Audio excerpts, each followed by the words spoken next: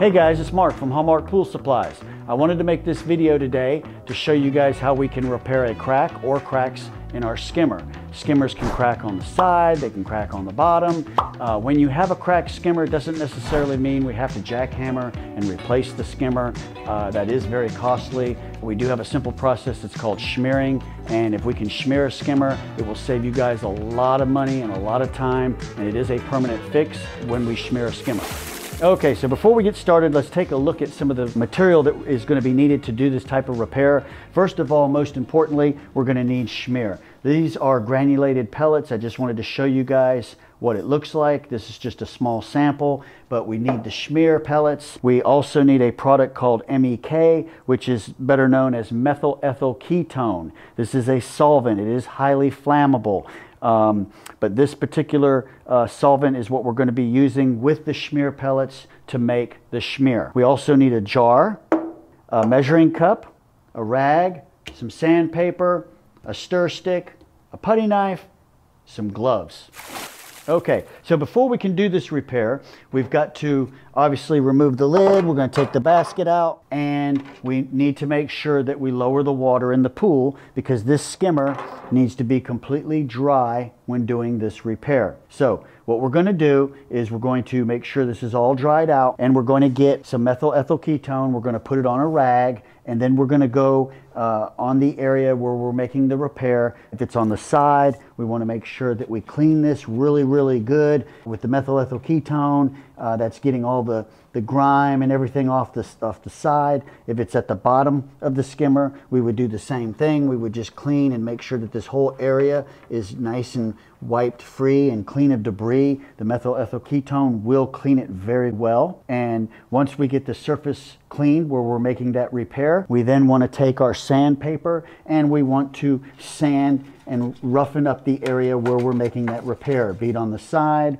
or be it down at the bottom. We want to make sure we sand it really good. Roughing up the surface, it just makes for a better bond when we put the schmear on, so it'll adhere better. And like I said, it is very important that this is clean and it is dry. So now that we've got the skimmer ready and everything's clean and dried out, now we're going to start the process of mixing. And what we need to do is when we get the schmear pellets, there is instructional, as you see here, that will come with the schmear pellets, and it does give you the ratio of how to mix it. And typically what you would do is you would take about a half a pint of methyl ethyl ketone and about 2 cups of your schmear, and we put it into a clean jar. So we pour the methyl ethyl ketone into the jar, then we add the schmear pellets to the methyl ethyl ketone. We then want to take a stir stick and we want to mix it really well. The pellets will not dissolve unless it is mixed. The more stirring that you do, the faster it will dissolve and mix, and you can beat it, mix it like so. That will get it down to a nice paste. Now, if we're doing a repair on the side of the skimmer, we may want the schmear compound to be a little bit more like toothpaste. So this way, when we put it on the side of the skimmer, it's not going to be running down. It will adhere to the side. That will make for a nice repair. Keep in mind, when we put this on, it doesn't take long. This schmear does harden very quickly. If we want to make this a little bit more liquefied, we can just add a little more methyl ethyl ketone to it and continue stirring. And we can even take this product and get it down to a syrup as opposed to a paste. This would be designed if we were pouring it in the bottom of the skimmer, repairing anything that's on a flat surface as opposed to a vertical surface. If we get the methyl ethyl ketone in here and it's a little too much and it gets a little bit too liquefied, we can just add more pellets. I do recommend that we do not make any more than 2 cups at a time. If you make too much of this, it will get hard and you won't have enough time to tool or work with it. When using this, if you are patching and you still have some in here, you can actually close the lid. That will prevent this from getting hard too quick on you, so you have some time to work. And if you open this up and it gets a little bit thick on you, you can add a little bit of methyl ethyl ketone. If it's too thin, like I said, you can add a little bit more of the pellet to thicken it up. But it is very important that when doing this, we do stir it and get a good mix before applying it. And once it's applied, this product does get hard very quick. Now, if we are pouring in the bottom of the skimmer, What I like to do is in the bottom of a skimmer, you'll note one side is plugged, the other side is open. Most pools run 1.5 inches. The other hole is a 2-inch hole. That one is usually plugged and the 1.5 inch hole is open. So what I like to do is the one that is open, if we are pouring schmear in the bottom of the skimmer, we do not want to get schmear into the skimmer line. You can simply take 1.5 inch PVC male and all we have to do is screw it down into the bottom of the skimmer. And keep in mind the other one is plugged, so it doesn't matter. That'll allow us to pour in what we need to pour in here so that it will set up, and that way it doesn't get schmear down into the skimmer. Once the schmear is hardened and set, it is basically the same exact material that this skimmer is made out of. If your other line is opened and you guys have a throttle plate, then you'd want to plug that line as well, because we do not want to get schmear down into those plumbing lines. And if you guys are running with a 2-inch line and not an 1.5 inch line, then you would just get a 2-inch male and put a male on that side and then plug the other side if it's already plugged, so that we don't get any schmear down into the plumbing lines. Okay, it is important to note that when doing this type of repair that we do not smoke. Like I mentioned before, methyl ethyl ketone is highly flammable, and also when doing this repair, make sure you wear gloves. You don't want to get the schmear on you because it is kind of messy. If you do get it on you, a little methyl ethyl ketone on a rag, you can wipe it and clean off with that. When doing this repair, the thicker the schmear, the longer it will take to cure. Now, when doing the schmear repair, you'll notice that it does dry quick, it does get hard fast, but it is not cured.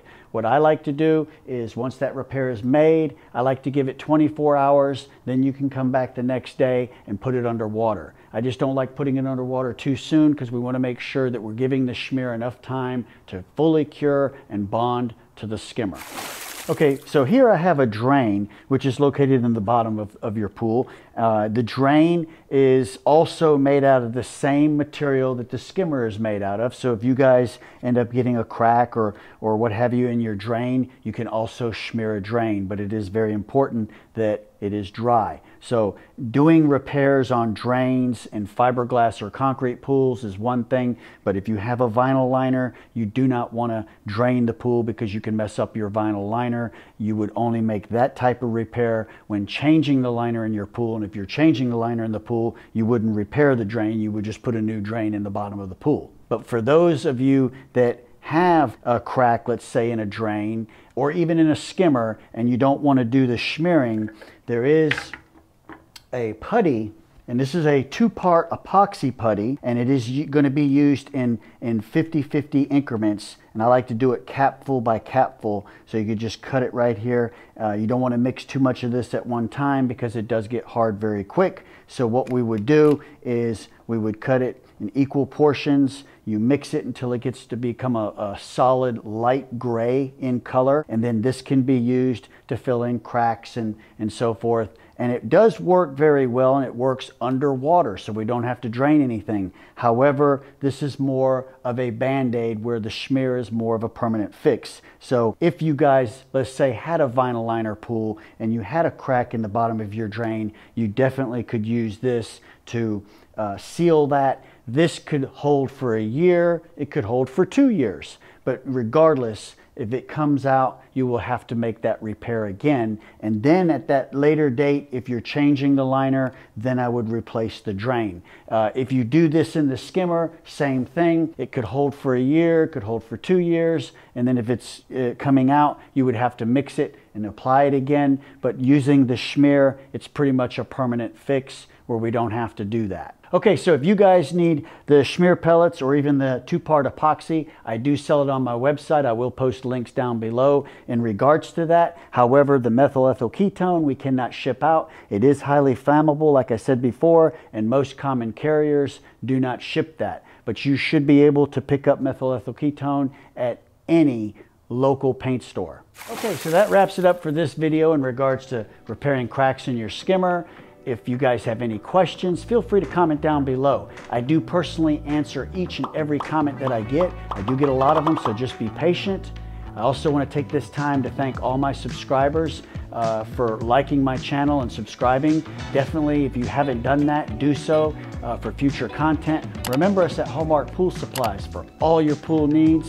As always, I do appreciate you watching. My name is Mark, and I'll see you guys on the next video.